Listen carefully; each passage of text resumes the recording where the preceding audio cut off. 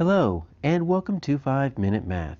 Today we are looking at the 7th grade concept of circles, specifically how we can describe the mathematical constant of pi, and we will do it in 5 minutes or less. So you see we've got 3 circles on the screen, and circles are not polygon. They are closed, but they do not have straight sides, and we really start exploring circles for the first time in 7th grade. Because there is this tricky little ratio that we need to make sure that we understand. So first, let's label the parts of a circle. So let's say that's our center. So a circle member is perfectly round, and all points on the circle are equidistant from the center. So anywhere I start from the center and draw to the side, if you draw a little half line right there, so this is going to be R, and R stands for our radius. So sometimes we are looking for the area and we might need to know what R is. And so that is going to be our radius. If we go from side to side through the center, now it needs to be through the center, right? We are going to have our D, our diameter. So as you can tell, our diameter is going to be twice as long as our radius because it goes from the middle to either side in a straight line, and then we've got our big number that we are going to need, and that is going to be our circumference. So the circumference, think of it like the perimeter around a circle. So our circumference is the length around a circle.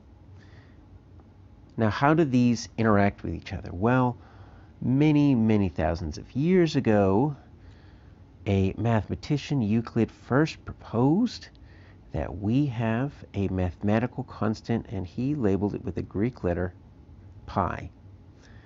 And he said that no matter what size circle you have, the circumference over the diameter stays exactly the same. So for example, if we take this little circle right here and we say we have a diameter of, let's call it 22 centimeters. So that's our D.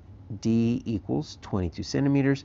And let's say we get a string, and we can actually curve it, and we measure all the way around, because that diameter is not that difficult to measure, but our circumference is a little bit more difficult to measure. You can't measure it with a traditional ruler. You need something that curves. So our circumference is going to be 69 11 hundredths centimeters.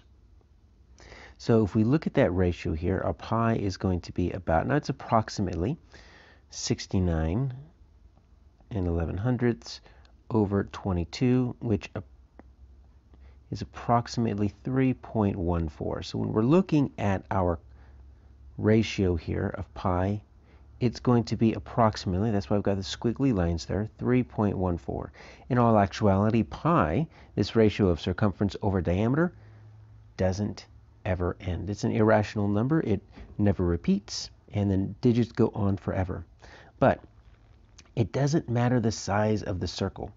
So this smaller circle had this ratio of 3.14 about, but what if we looked at this larger circle and we gave it some dimensions? And so this is larger. We're going to use a different unit. So let's say this is 25 inches, and we know that our circumference is going to be about, so we're getting to approximately 78 54 hundredths.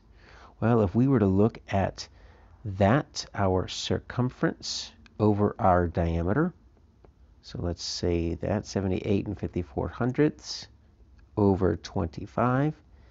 If you were to divide up to get just a regular number, you would get about 3.14.